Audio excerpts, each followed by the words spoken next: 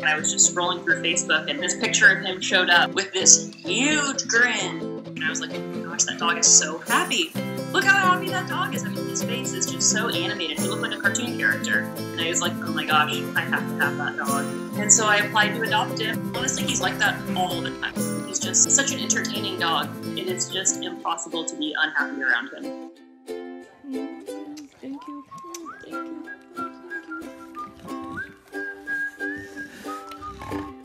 Joe fell in love from the second one.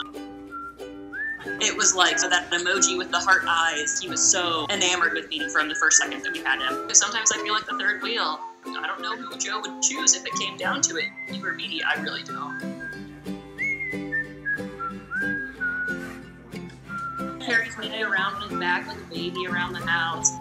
And Meaty just loves it. He'll just lay his head on Joe's shoulder and he just has this big old grin. He just eats it up.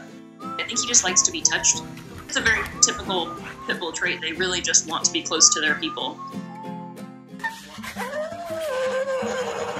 And when we first brought him home, he was just so bad.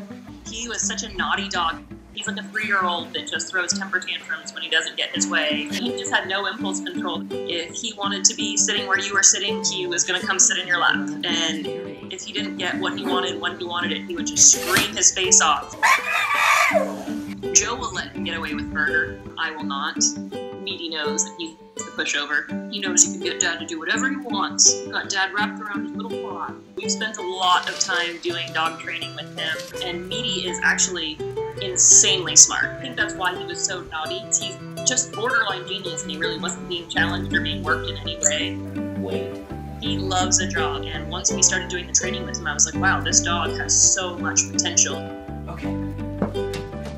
Good boy!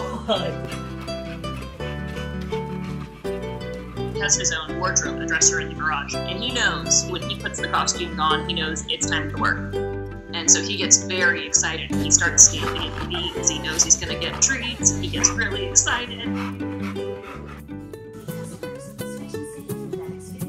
I've had Pitbulls since 2006, and I remember at times people would cross the street to get away from me, but there's just something about Meaty's appearance that is so warm and so welcoming, and I've seen him make a difference big time with people who were like, oh, I don't know about Pitbulls. His smile, he just looks like such a clown, and it's just impossible to dislike him.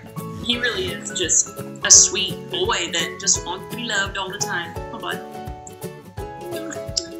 It's just so nice to have just this happy presence. You look down and you remember how simple life can be and how easy the pleasures of life can be when you have a little being around you that's just constantly beaming. Life is good.